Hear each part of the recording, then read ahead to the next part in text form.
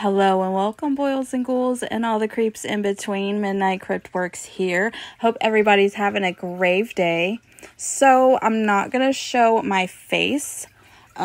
We are going to stare at my awesome coffee. So I wanted to share a little tip that I do sometimes when I'm having my coffee and I just get the whim, is coffee cinnamon foam divination. Okay, so how I make my coffee is when I put my creamer in, I shake the container a lot, right?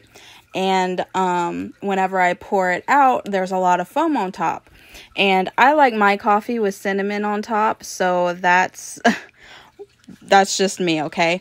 But what you can do is once you stir everything, the foam, don't put the cinnamon on yet. Put it after you stir the creamer in the coffee, and then you put the cinnamon on top, and then as you see, it's still turning. So as it's turning, you can clearly see there's objects starting to form right now.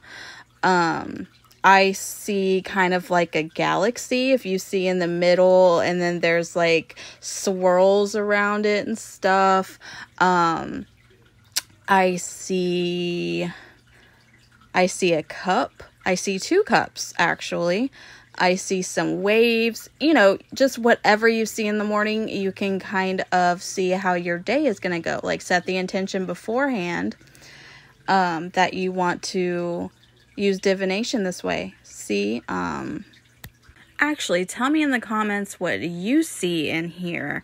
It's a lot like tea leaf reading, you know, where you read the actual tea leaves that are on the bottom of the cup after you drink something.